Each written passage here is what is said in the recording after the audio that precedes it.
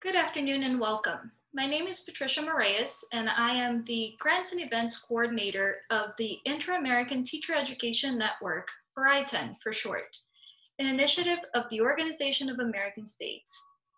I'm pleased to welcome you all to this webinar, one in our series of webinars by the title of COVID-19, Teaching STEM in Quarantine.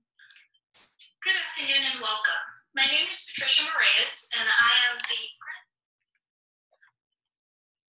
Sorry about that, technical difficulties.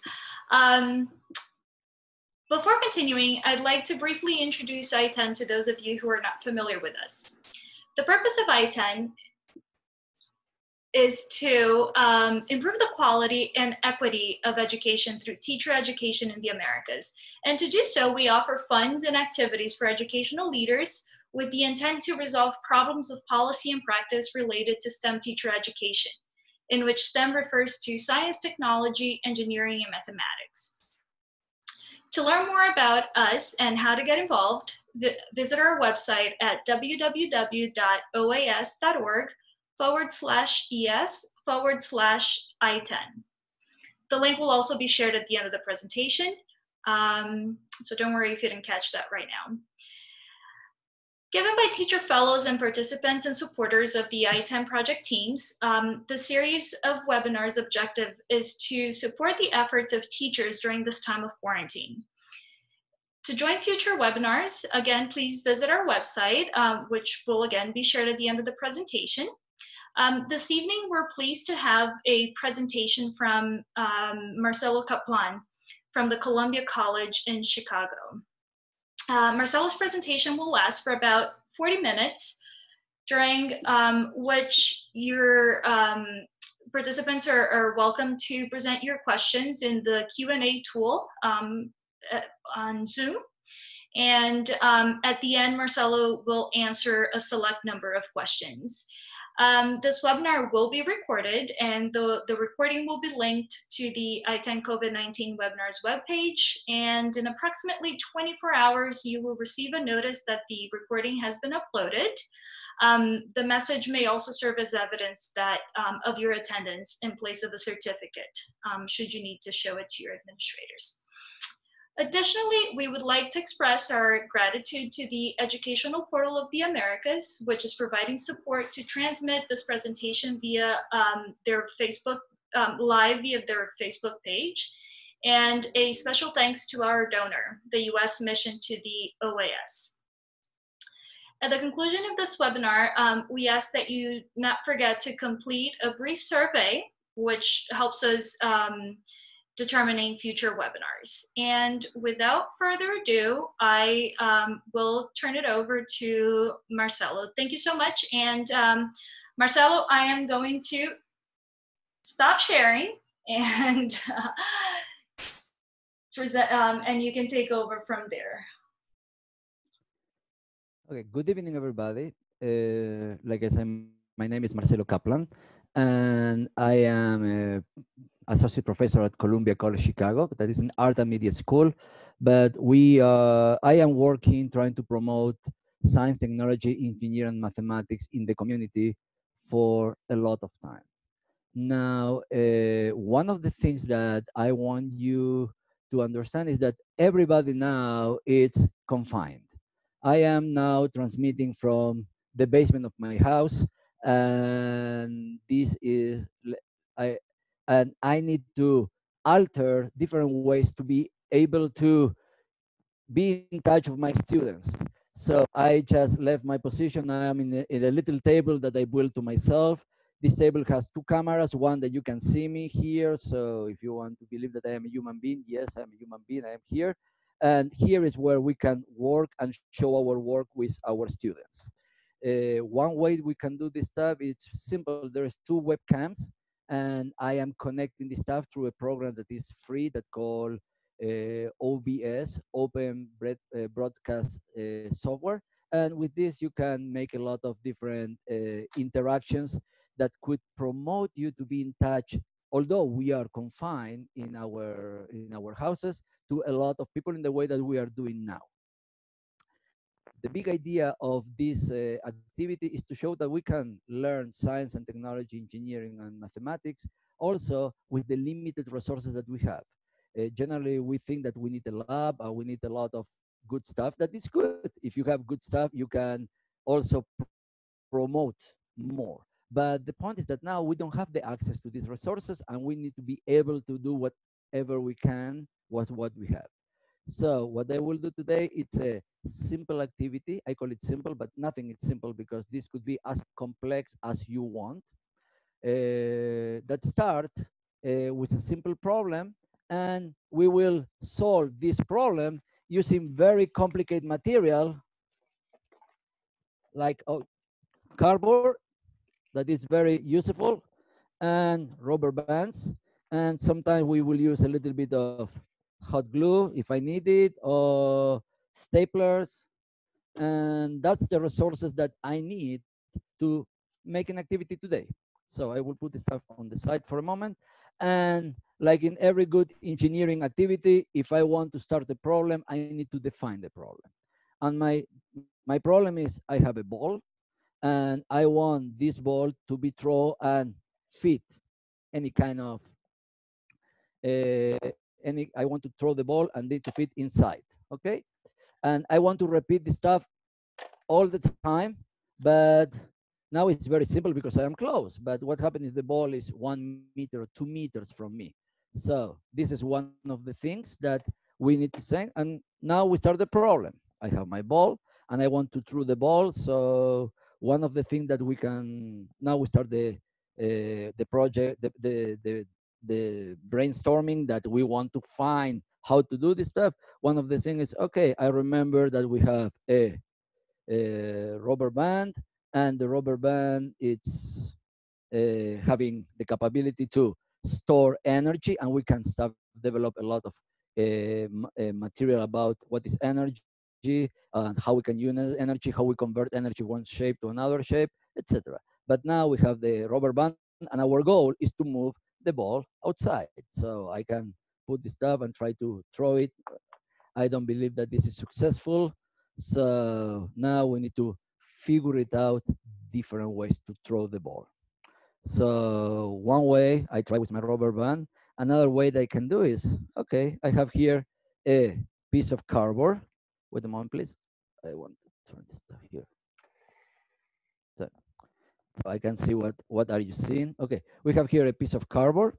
Okay, because the cardboard, when you go and buy cardboard, if you pay attention, the cardboard is building in lines. Okay, it's a corrugated cardboard. It's a corrugated cardboard that go like this. And if I want to make a tension, if the lines are going in these directions, and I try to make a tension, the cardboard will survive. But now, if I bend it, look what happened. Oh, I just break the resistance of the cardboard, and that's it. This stuff will not work no more for me. So one thing that I can do, if I have long material, we can have a piece of cardboard that the lines are horizontal, vertical like this. Or we can do something that say, okay, I have my cardboard and I will put two pieces of cardboard together to make it as sturdy as possible.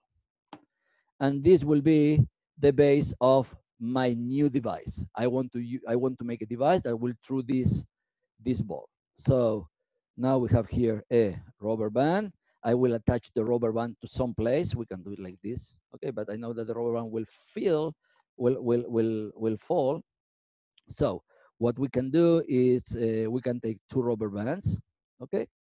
And we will cut it. We can cut every rubber band, okay?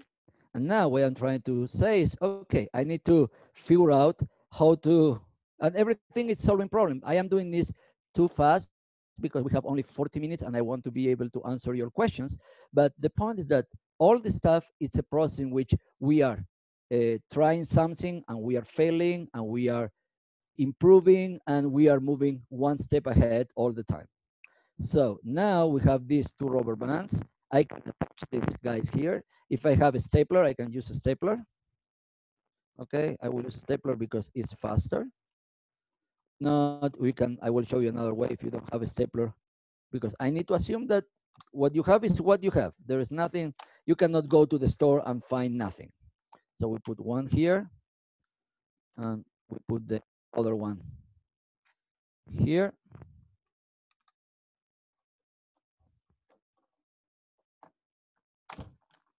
And I have now my rubber bands that I can make a little knot here.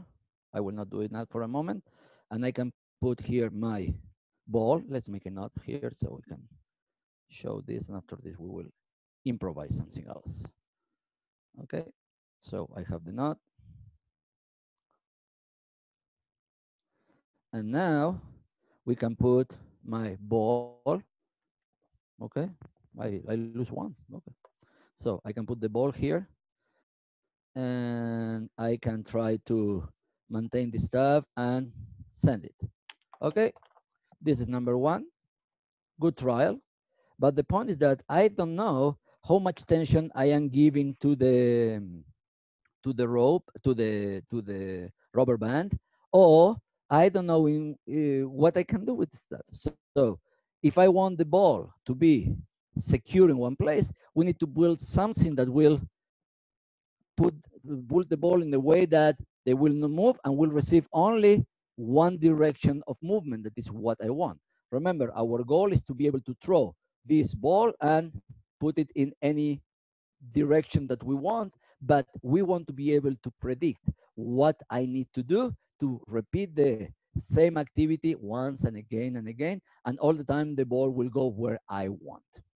So one thing that we can do, we can put this stuff into a little chair that I built,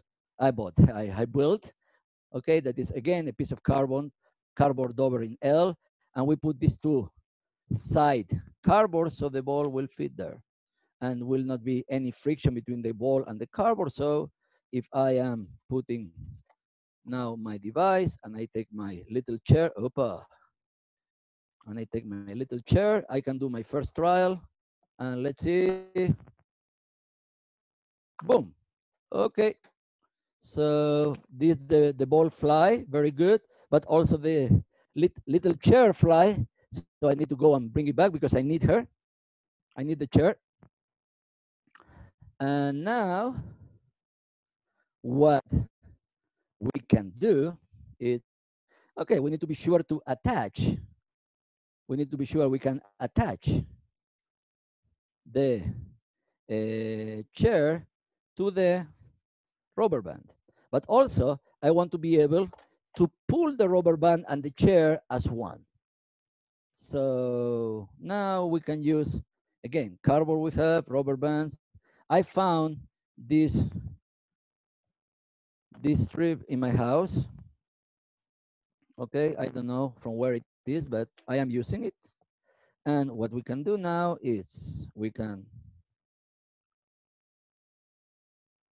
be sure that we can connect this in a center as equilibrium as possible. Now let's see. Look, I am pulling this stuff. So I can pull my rubber band and we will add the chair here. And again, we can use maybe, we can use hot glue or we can use a stapler. Today, the stapler is saving the day. Okay, what I did is I am a stapler the rubber band on the little, I call it a chair for the ball. And now we can put the stuff like this. And look what happened. I can pull and I can throw it. If I put my little ball inside, okay, we can, boom, no, doesn't work. So we need to improve this model. And to improve this model, we have another interaction that is, maybe we need to put the rubber bands that are going in this direction from here, and you can try and you can continue. So I was working in this stuff, and when I say I was playing a student because I am, again, I know what I want, but I don't know how. and that's the process that we want to develop together. So this is my first intent, my first trial works more or less, and now I have a better one that I did here. That at least this worked better. Let me see. This stuff was okay. This stuff come here. Okay. Now I learned that the rubber bands need to go inside, and how I learned this stuff is by exploring what happened.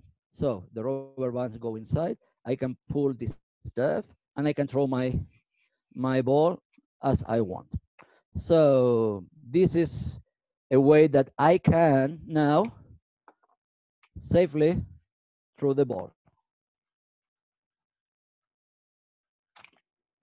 Okay, now I'm running out of balls, so I will go to pick them back. So I have now what they call it my launcher.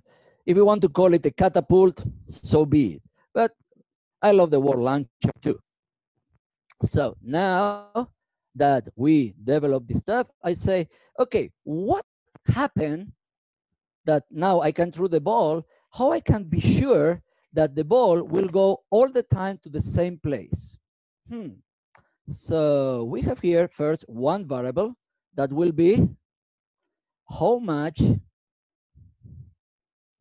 I will pull the rubber bands from equilibrium. I am not calling it force. I am not calling it impulse. There's a lot of things that we can call it, but for the moment, I know that I have my rubber band in equilibrium, and I can make in my device, I can make certain marks, and I choose 2 centimeters because I like even numbers. So we have 4, 6, 8, and this could be the place where I know I am pushing the rubber band. But also, we can change another variable that will be our angle. Okay, we know that if we put in a steeper angle, the ball maybe will be farther or higher. And again, we need to be able to measure this stuff because remember, at the end, we want to throw this ball all the time to the same place. So what we can build is a stand for our launcher. And the stand has also measurements. Okay, we can make here a, a set of lines from 0 every 2 centimeters. Again, I like even numbers. And now that we have these measurements, I know that this high is 10 centimeters. And I like, again, round numbers too. So I am choosing the numbers that this work for me. There's no a formula, there is not a kind of a recipe or a construction manual. Okay, I want to be sure that my platform is fitting here. Okay, and now we know also the height, and we know also the length from the place where the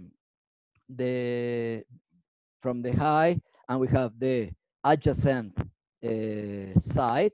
And if I know the length of the adjacent side and the opposite side of the angle that I am throwing, this is the angle that I am throwing, so I will be able to say, I can change the angle by changing distance on my launcher, for example. So if I don't remember mathematics, we learn mathematics because this stuff in some place in the curriculum is okay. That say, okay, I don't know what is the angle, but I know that if I make this adjacent side smaller, the angle start to increase. And now if I go to the side, let's put it here. If I go to the side and put the ramp in 10, and if I have here, this is the 10 centimeters, and we have 10 centimeters, we know that this is the opposite is 10, the adjacent is 10, therefore the tangent of this angle will be equal 1. And I remember some place, if not, I can go to my calculator, and the tangent of 1 is 45 degrees. So the tangent of 45 degree will give me 1, so 45 degree. now we have our picture that is made of what? Cardboard, rubber band. I put here a little straw because I didn't have a stapler when I built the stuff, so I make two little holes, and I don't want the rubber bands to pull up, so I put a little piece of something and leave it there. And now I am ready to start to explore my device. This device will have a couple of variables. Let's see which variables we have. I can fix how much I am pulling the string. And this will be one, oops, I will put this up, touch it here, or I can attach with something else here, but we can 2, 4, 6 centimeters. So I know this stuff, how much I can pull my rubber band. So this will be one independent variable. That is the how much I pull the rubber band, and I can measure this stuff, and I can document it. Okay, I can have a other variable will be okay. An angle. I can start with this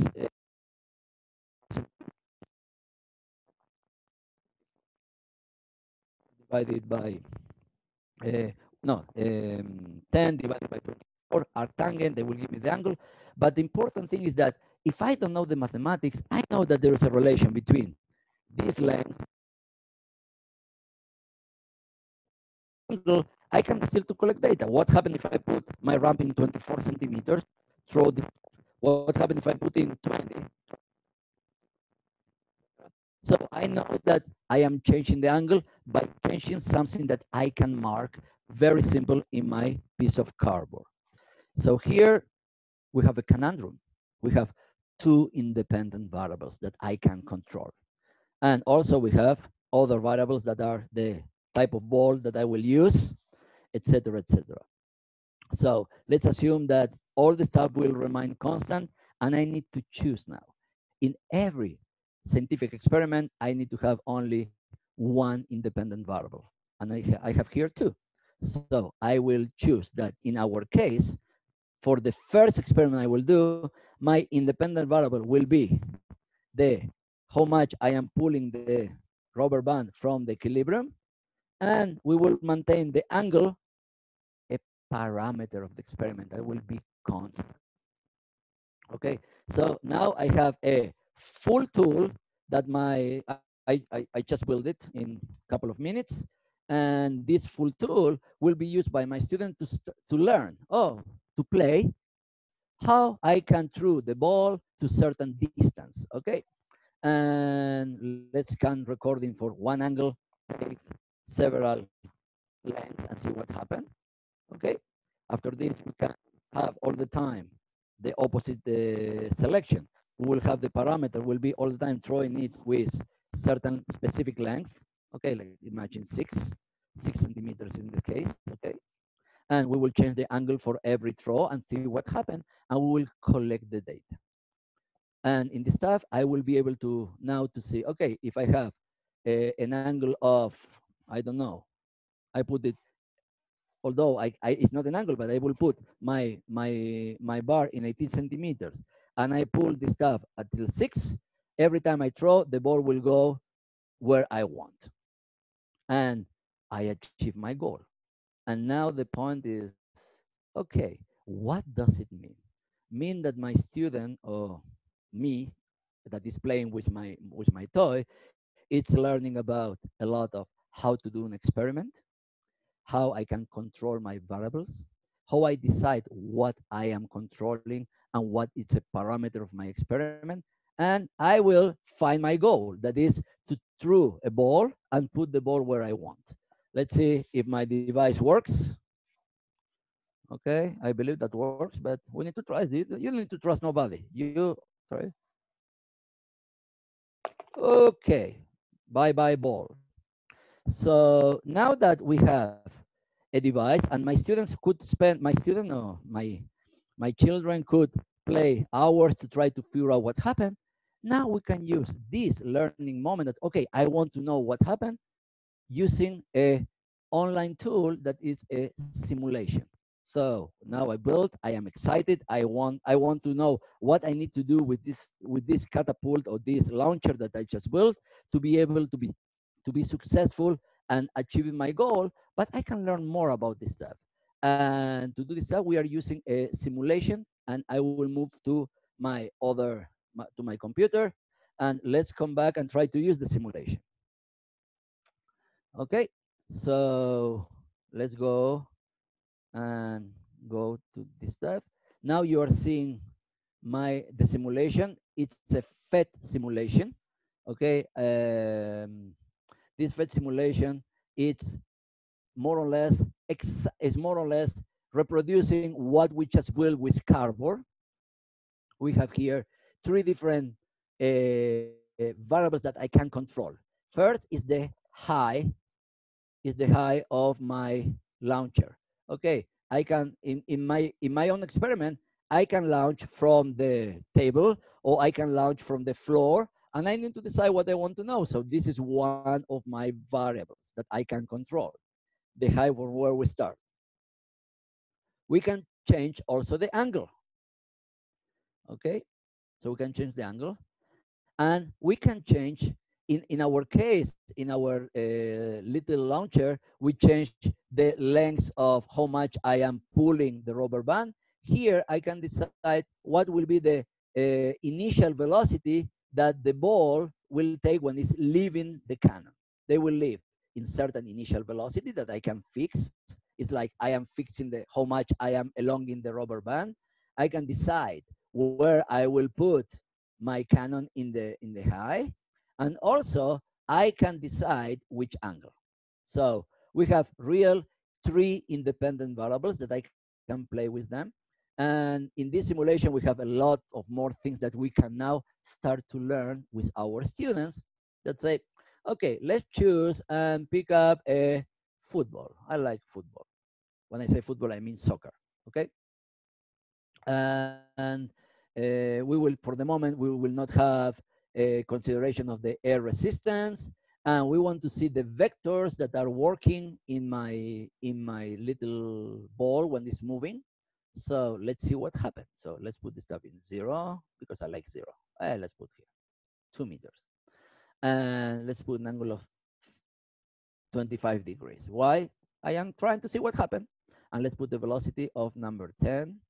I told you I like round numbers. And now I will shoot the cannon and see what happened.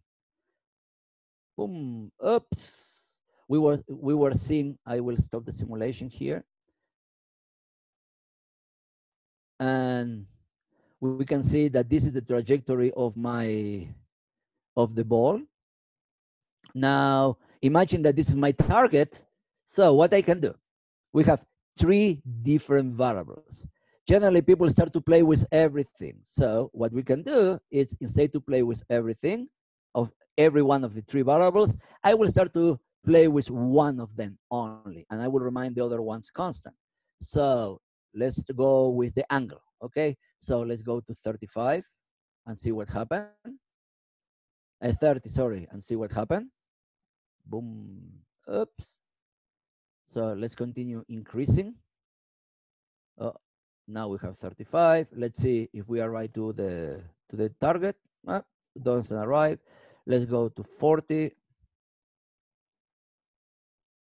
No. Let's go to 50, 45. That, by the way, this is the maximum distance the gun will do, and we can prove this step. And sorry, doesn't matter what I will do with the angle. Okay, now the angle, the ball never will hit the target. So we know that with this initial velocity, the movement of my other independent variable is not enough to hit the target. So let's clean this stuff and let's try again. So I need to give to my device a initial velocity that will be higher. Let's put 15 and let's put 45 degree. Let's see what happens. Okay. And again, we are exploring now. So I change one parameter and let's start to collect the data again. Let's see what happened. Whoa, now I pass. And you can can see what happened with the vectors of the velocity. We know that we are, when I am throwing the ball, the the velocity in the horizontal axis is constant because we don't have any resistance on the air because we didn't select to have it. So the velocity will be constant, and the only thing that will stop the movement of my little ball will be when they hit the floor. That's the reason that the horizontal component of the velocity is constant. Look at this. But what is changing is the vertical component of the velocity, because at the beginning it's going up, after this is going down, because we have a force. Let's see the forces that are acting on the device. Okay, we have acceleration. So we have the acceleration is in yellow, and you can see that the only acceleration we have is the gravity that is constant. There is no friction, no nothing. If I will try with friction, we will see that we have acceleration in the opposite direction to the movement of the ball. Let's see. It's very, very small. We cannot see it. Okay, but it's a very, very force, a very, very small force that is stopping the ball to move. Let's take this step to make it simple. Let's clean all this stuff. And now we'll say, okay, let's try to make an experiment with it in the same way that we did with our catapult. So let's put the target for a moment, take off the target. And what we want is to know what happened if I have an angle, a constant angle. Let's put 35 degrees. What happened with the velocity? With the distance that the ball will move in every initial different initial velocity. So I will try one. Let's start with 15 because I like it. Okay. So that's the distance. Now I know the velocity initial. We can take notes of this stuff. Let's take notes. And we put it, now I take my pen, will be easy. We have velocity initial and the distance. So the initial velocity was 15 meters. And we know that the distance I need to measure. So I will go and measure the distance. So we go here, take the meter. Let's put the meter in 0 here. And let's move the meter until the staff. Okay, and the distance is 24 meters. Let's write it down. 15 meters per second, sorry, and this is 24 meters. I apologize for my writing. It's not working well with the tablet. So now we will do another drawing. So if I want to try, let's go to 14 meters per second and see what happened. Let's draw it. And we can measure the second distance. And we can collect the data. And the data is 21.2 meters, 21.2 meters. And the velocity initial is 14 meters per second. That is exactly what I did with my my little catapult. I was changing the initial velocity by changing the length of the string. Let's go to 13. And let's draw it again. And now we can measure this stuff. And it's 18.5 meters. This is 18.5 meters, and this is 13 meters per second. And let's go again. And you understand what I'm doing. I am playing with my simulator like was my, let's do it again now, with 12. And now we have enough data to make a graph and find the trend. We can measure this stuff before I go to the stuff. That is 16.1. This is 12 meters per second. And this will be, we say 16.1 before, no? Yes, 16.1. So here we can make now a graph. We have this, we have velocity, initial velocity, and we have distance. And the higher the velocity, the lower the distance, and you can have here the slope, and you can be able to say, okay, now if I put my target in, let's say here, I will move the target, I will put the, not this one, I will put the target in 22. Okay, well, let's go it far away. Okay, what I need to do? Do I need to increase the velocity or decrease the velocity? We have the data, and this is the kind of things, the kind of thoughts that I want my students to have. I want them to be able to use the simulation to make a parallel to what we did in our construction, and now we can learn and collect real data, simulated data that is equal to the real data, and compare what I want to know, what I need to know if I want to hit a target in some place. So I know that 20, let's put it here. We have this one was 24 and this is 28. And I know that every one that I go, it's more or less 3 meters 3 meters between every velocity. So if I have here 24 and have here 28, if I go to 16, I predict that I will hit something at 27 meter. And if I go to 17, I will be at 30 meters. So I don't have nothing in the middle. I would like to put 16.5, but I don't have 16.5. So let's try with 16 now and see if we hit the target. 16.5, I throw it. Do I hit the target?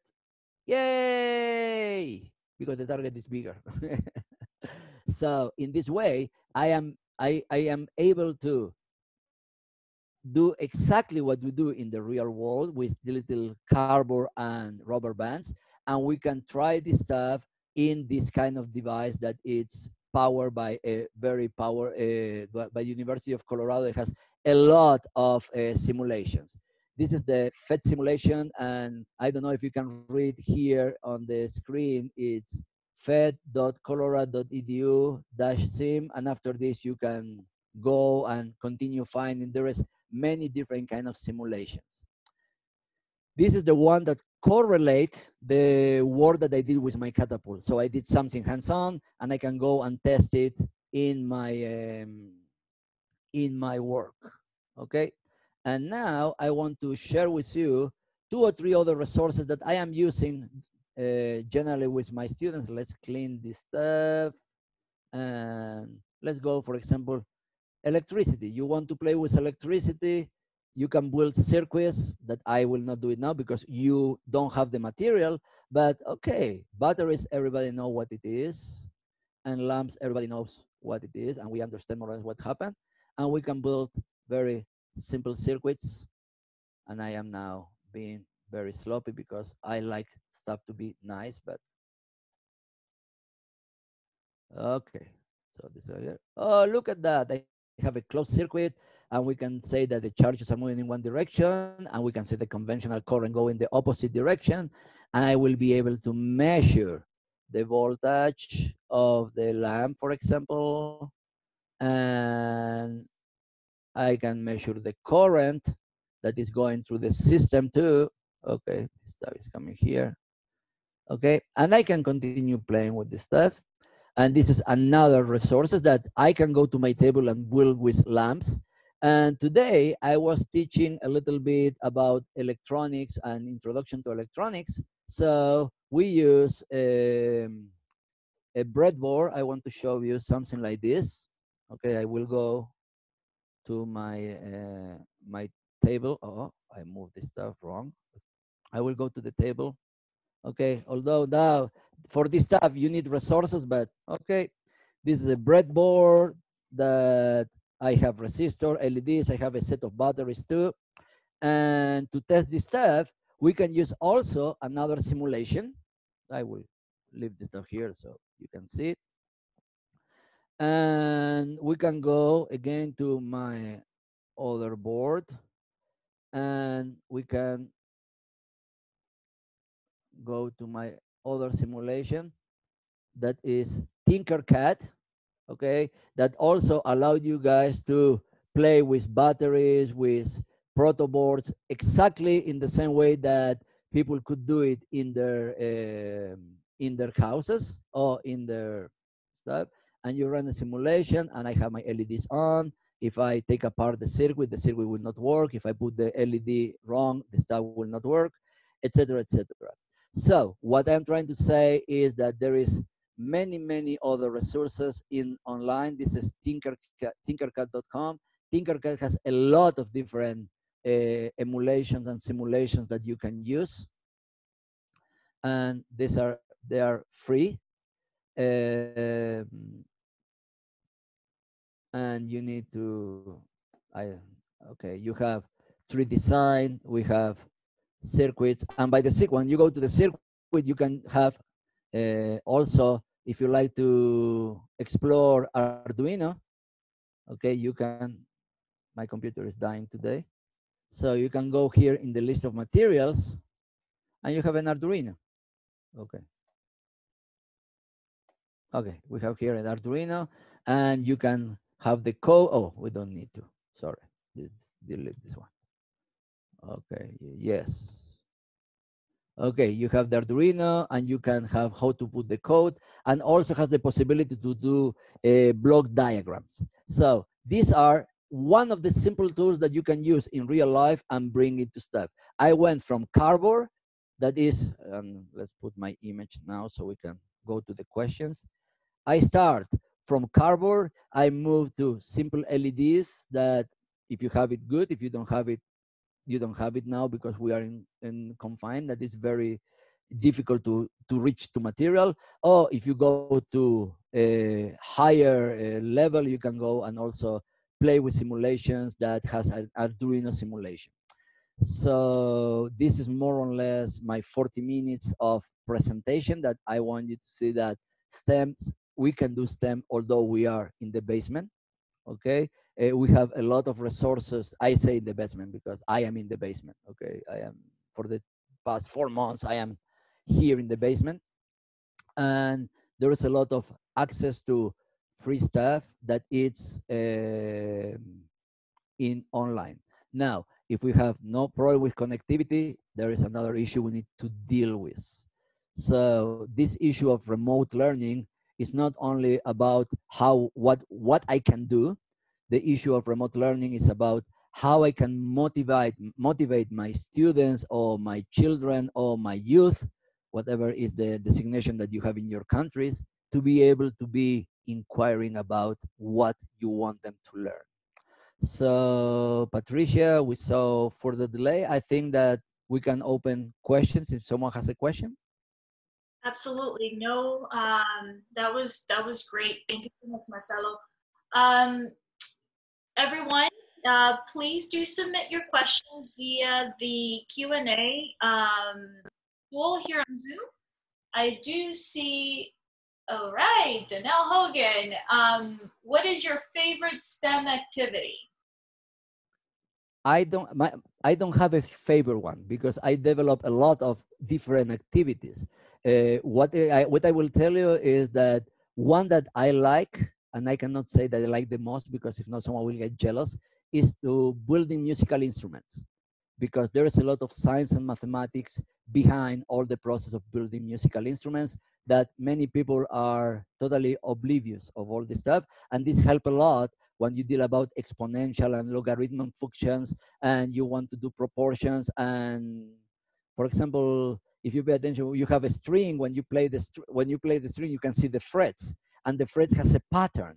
Why we have this pattern is very interesting, and there is a lot of things that we can learn about the physics of the sound and the mathematics of music. This is one that I really like because make everything to come together very harmonic.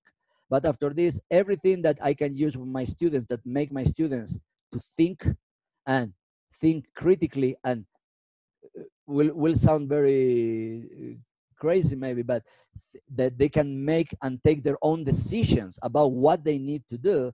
These are my favorite activities, in which I am not leading them. They are trying and they feel what they work, what doesn't work, and they are conferring with between them, and they succeed in accomplish a goal, because it's not only about, oh, I finished my work or I finished the worksheet. I built something that do what's supposed to do. And this is, for me, is a feeling of satisfaction to see my students that they can accomplish this kind of task. Wonderful. Thank you for that, Marcelo.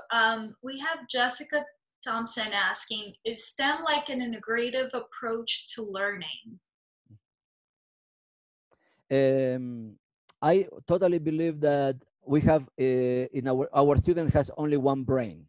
Okay, there is not the piece of brain that deal with mathematics or the piece of brain that deal about science, the piece of brain of technology. Uh, what we want is to be sure that everything that we are doing is motivating the, I would call it, is awakening the intrinsic motivation of the students, so they will be curious about, oh, I need to know this because I need for ABC, not because I need to pass the test. So the integration will be natural in the moment that, oh, I need to, for example, I want to build a string that sounds in a specific frequency. So I need to learn about, okay, how I make an experiment to test what's the frequency. What are the parameters I can change in the string that will do it to make the sound that I want? Which kind of material, and it start to be a lot of questions that are coming because students want to achieve something. And you are not telling, I can tell you exactly what to do all the time. But the way that I like to the students to develop their knowledge is by them to asking their own question and try to find their own answers. I love that, Marcelo. Thank you so much. We have Rivas asking, would you teach concepts before hands-on activity or after? I believe that students don't want to learn about any concept that they don't need. So the point is that if you expose them to the, I call it, you want to call it hands-on activities, okay, I will call it that the process of exploration about I want to do something specific. And I feel that I cannot do it because I don't know A, B, C, D, and I don't know how to overpower this stuff. They will come to you and they will ask you, could you help me? And they say, okay, do you know that for A you need to this? And there's where you can, they will be able to receive the content that you want to teach them, because now they are in need of this content to their own interest, their own gain. All the time, we want to develop the intrinsic motivation of the students, so they will be the one that will lead the questions, and not you with the content. I need to teach the content because it's in the curriculum. So the point is that if the content is the curriculum, let's bring an activity that will motivate the questions about the content. I love that. I told Marcella today that if I had a teacher who taught me that when I was in school, maybe I would have appreciated math and science a little bit more. Um, do we have any more questions? I haven't gotten anything in the Q&A. Okay, we have any favorite picture books or books? To me, this is a question. I was thinking about, oh, I have a lot of good books that I like it. And in this moment, the one that I remember that come to my mind is a book that called Momo. It's from the author of the Never-Ending Story, that talk about a little girl that is trying to save the world from the gray people with the hats that they are controlling the time. It's very, I like it. Sounds amazing. Do we have any other questions? I don't see anything in the chat or in the Q&A. Okay, all right, we do have more questions. Is the STEM education program harmonized or standardized with the curricula of primary and secondary schools locally and regionally? How can teachers make sure that these trainings can be incorporated in their local programs? That's a very it's a it's a very complex question that I don't have the knowledge to answer this one, because all my training is in informal education, and I know that it's not what you want to hear. But the point is that we have formal education that they have the rules and you follow the rules. But if I want to promote my students to be active learners, I need to introduce this, I will call it multidisciplinary approach, in which they will be the leaders in the learning process. I don't have any better answer than this.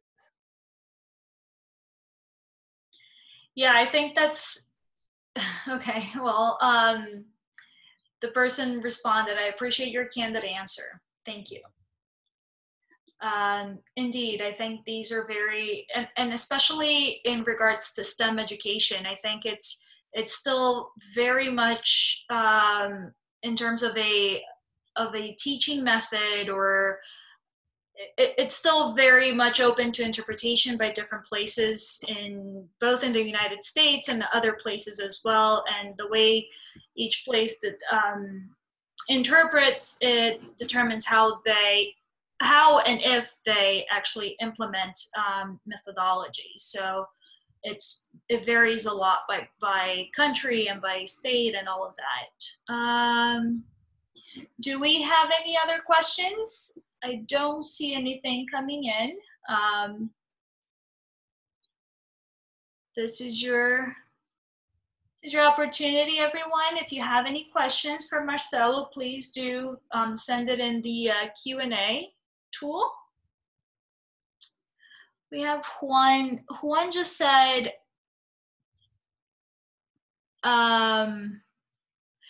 the challenge when designing an activity is to know the limits to adjust it to the subject being taught and the scope of the project. Totally, totally. You have your own. An activity is not a recipe. An activity is something that fit your mind. You have your plan during the year, that what is what your student to accomplish. So you have your goal, you have your objectives, and the activity is only a part of this goal. It's not something that I do because I need to fulfill 4 hours off. And I agree totally with I believe it was Juan Jose. I apologize. Yes. That we need to be aware of this stuff. That activities by itself is not conductive.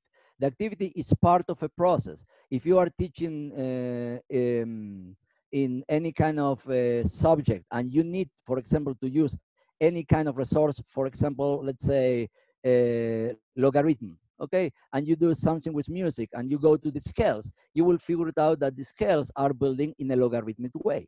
So the musical scales, and you can go and make the connection between the sound that you produce and the mathematics that you need to produce this sound. But the activity by itself is not the center point. The activity is a tool for you to motivate your students to be able to work with you. Like we did here, the reason I started with the catapult today was because I assume that if you are like me, we are now in a kind of quarantine, that we don't have access to a lot of things, and we need to use whatever it is. So I find cardboard, I did something with cardboard. With the same cardboard, I can make little cars, for example. I can cut routes, and I can make little axes and put a rubber band and pull the car and see what happened with the car. Again, that is what I can do now. When this pandemic will disappear or shall pass, we will we will see ourselves that we have a new set of tools, a new set of approaches to our students that will be improving all the time what we are doing. But for the moment, like I say, we are trying to do the best we can. And I believe that you are doing the best you can in your respective countries, because this is the right thing to do. Promote our students. I like STEM because I am an engineer. I love it. I love to build stuff. Okay. Um,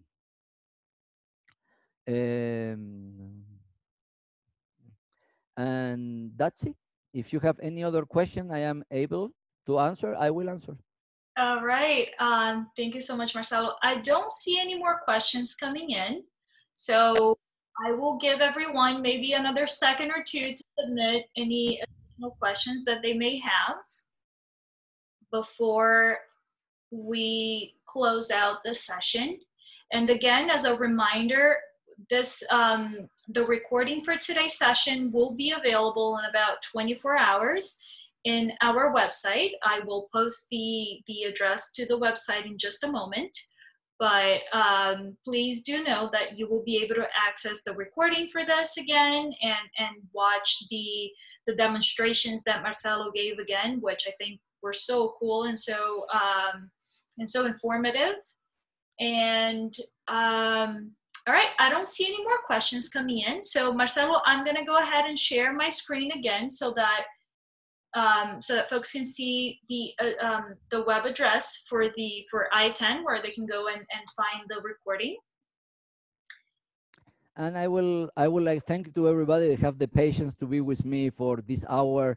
I know that you are all starving like me, or you are after dinner and you want to go to relax. So thank you very much, and I hope that this contribute to your work with your students. Thank you so much, Marcelo. And thanks everyone who joined us today and who submitted your questions and, just in general, took your time to be with us today. We really appreciate it. Once again, there are other webinars coming up, and you can also access previous webinars on our website at www.oas.org/en/I10.